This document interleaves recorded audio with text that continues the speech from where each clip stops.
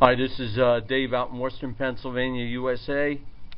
I'm developing a zinc oxone primary cell, wet cell, and the oxone, as I've mentioned in prior videos, I get from Acros Organics potassium peroxomonosulfate. Oxone is the DuPont registered trademark name. Trade name, and I'm impressed with the performance of this. My other videos, part 1 and part 2, go over the conditions with the zinc electrode, and I'm using a graphite, rectangular sheet of graphite as the cathode. The zinc is the anode. I believe at pH 5 it's buffered.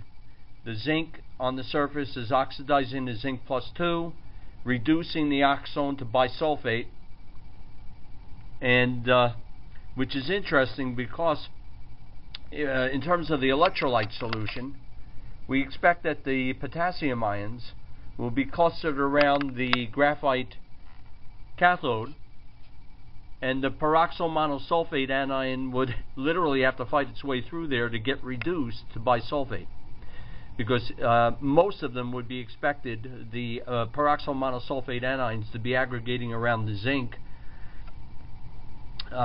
cathode.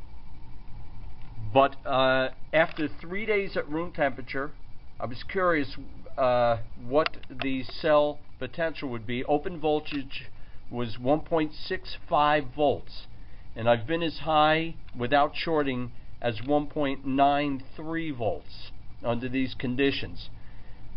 And unscientifically, I got a couple of tablespoons of the oxone in the buffer at pH 5. You see, the pH 5, I think there's just enough acidity to oxidize the zinc on the surface to zinc +2 to provide the electrons for reduction of the peroxomonosulfate anion. In any event, I have hooked up to it a small white LED from a garden solar cell.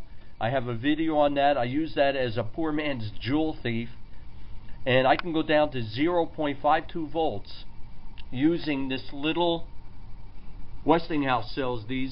They're called Bright.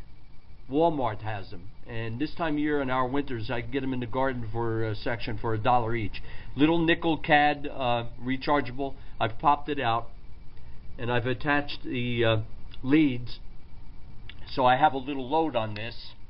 And when I short out, let's say I'm at 1.65 volts open, when I short out I started at 80 milliamps.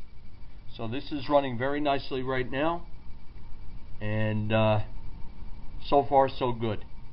Now, in terms of the peroxomonosulfate, you might be saying to yourself at home or in school, you know, I'm a professor with a university in Western Pennsylvania, and I work with particularly with electrolytes, ionic liquids.